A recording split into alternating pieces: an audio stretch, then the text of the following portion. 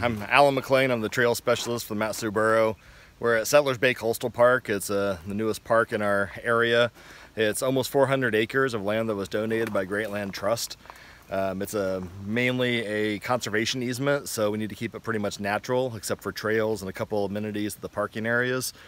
So far, we have a little over 3,000 linear feet of trail cut and then graveled.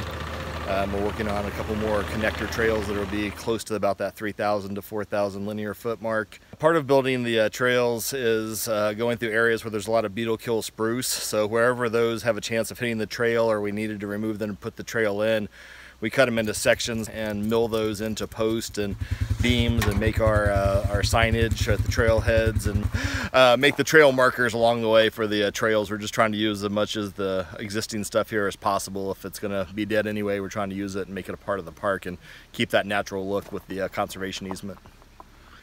We have wetlands, we have uplands, we have Athabascan pit houses, we have eagles nests, we have salmon spawning streams. There's a lot going on out here and we're really excited to be able to build it up.